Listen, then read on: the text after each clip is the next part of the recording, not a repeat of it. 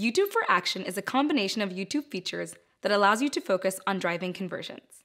It includes a specific video ad format called TrueView for Action that makes it easy for your customers to take action, intent-based audience types that help you reach the right people, as well as improvements to measurement in YouTube.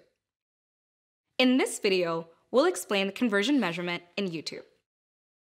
We've made significant improvements to how we measure YouTube, including improving cross-device measurement, adding cross-YouTube web and app measurement, and improving conversion attribution. To start running YouTube for Action, you must set up conversion tracking. If you want to benefit from all of the measurement improvements, it's highly recommended to use Google site-wide tagging to ensure that your conversion tracking is accurate and future-proof. Once your conversion tracking is set up properly, it's time to consider which conversions to track and optimize towards. TrueView for Action is a performance-oriented campaign, which means that your primary metric should be your most important conversion action.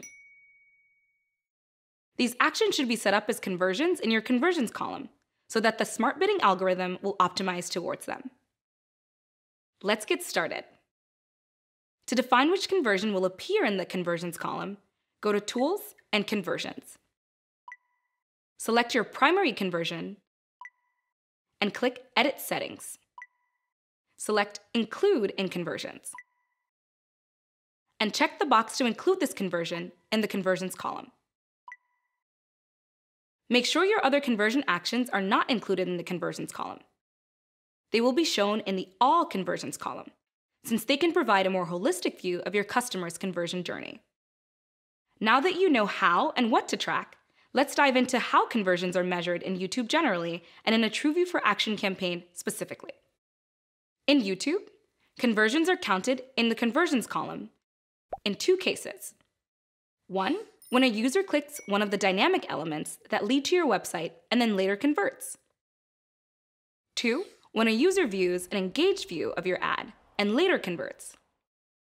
Google recently improved YouTube for Action measurement by changing the conversion attribution and definition for an engaged view in TrueView for Action campaigns. In the past, a conversion was counted if first, a user watched 30 seconds of the video or watched it until the end, depending on whichever happened first. And second, the user converted within 30 days from the engagement. This is still the way conversions are counted in TrueView in-stream campaigns. Now, and only for TrueView for Action campaigns, a conversion is counted if first, a user watches 10 seconds of the video or watches it until the end, depending on whichever happens first, and second, the user converts within 3 days from the engagement. It's important to note that you still pay for the view after 30 seconds. It's only the engaged view or attribution definition that has changed to 10 seconds. Please note that click attribution remains unchanged at a 30-day window. Another important metric is the view-through conversion that you can find in the view-through conversion column. A view-through conversion is counted if a user sees an ad for less than 10 seconds, and then they convert within 1 day of the impression. This metric is important because even short ad exposure can sometimes lead to a conversion. If you're comparing your YouTube activity to other platforms that include view-through conversions by default, it's important that you look at the sum of your conversions and view-through conversions when measuring performance. For more step-by-step videos on Google Ads implementation and optimization, check out Google Ads tutorials on the Google Ads YouTube channel. If you have any questions or for more information, please visit Google Ads Help.